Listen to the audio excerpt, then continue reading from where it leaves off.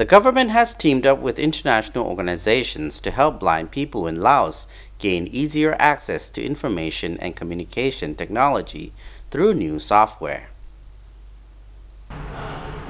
The Ministry of Posts and Telecommunications partnered with the International Telecommunication Union or ITU and Thailand's National Electronics and Computer Technology Center or NECTC to develop the Lao text-to-speech synthetic software.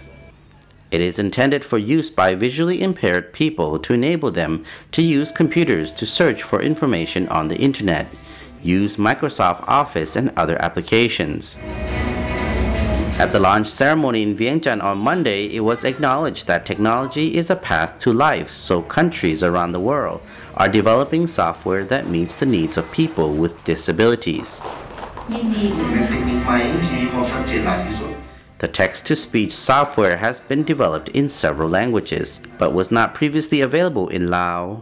So the Ministry and the Lao Association for the Blind teamed up with the ITU and NECTC to convert the software into Lao, funded by $40,000 provided by the U.S. Embassy to Laos and the ITU.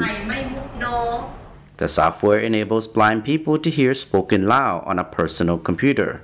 It will read every line on the screen whenever the mouse passes over it.